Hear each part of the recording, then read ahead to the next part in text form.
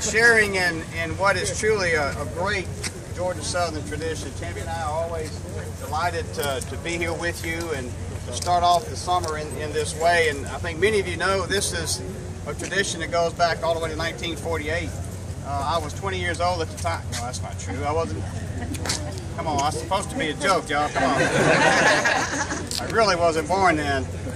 For quite some time after that, as a matter of fact. But at any rate, President Zach Henderson wanted to take an opportunity to do two things. One is just to have a chance to cut some cold watermelon on a hot, gnat-infested, typical muggy, good old Georgia, Southern Georgia day.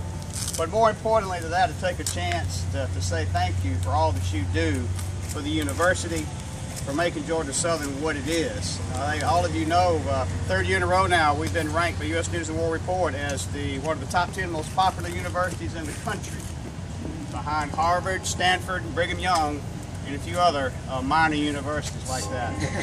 Now, there's only one or two reasons why we're among the top 10 universities in the country, and that's because of the hard work that you all do to make this place not just a university, but a home. And I can't thank you enough, and I know Tammy will join me in thanking you for all that you do to make this an outstanding university, but also to make this a home to 20,000 students, 2,100 faculty and staff. And that's what makes it so popular, and that's what makes it so good, and that's what's going to make sure that we continue that process down the road.